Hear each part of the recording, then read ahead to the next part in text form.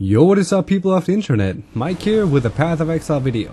Just because the game got out of beta about 7 days ago, and it's now Path of Exile 1.0.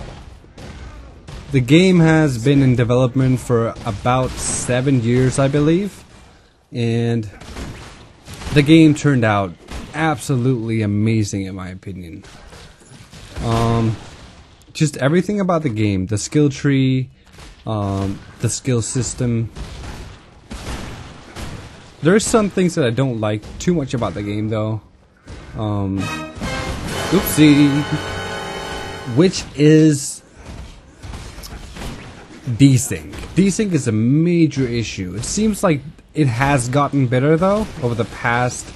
I don't know if it got better after they released the game, but it's still there, which is something to keep in mind.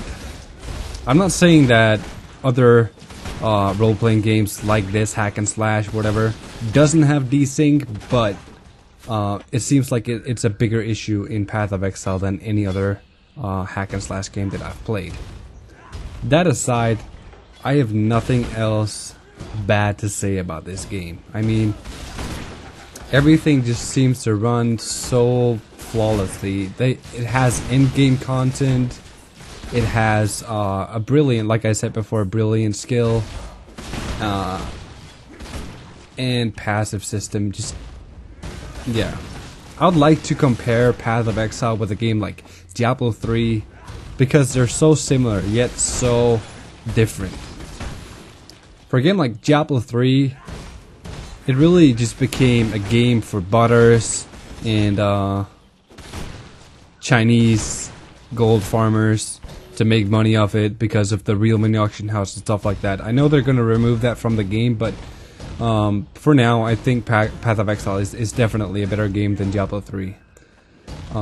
If you talk to Diablo 3 players that have played Path of Exile for like 5 minutes, they'll pretty much 90% of them will say that the graphics in Path of Exile is terrible, and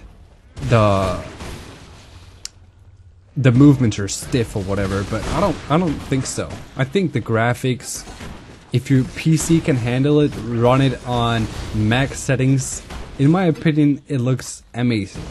I mean, the shadows, I like how it's kind of dark in the game. It sets a really nice mood when you're playing these kind of hack and slash games. But this is not really a review.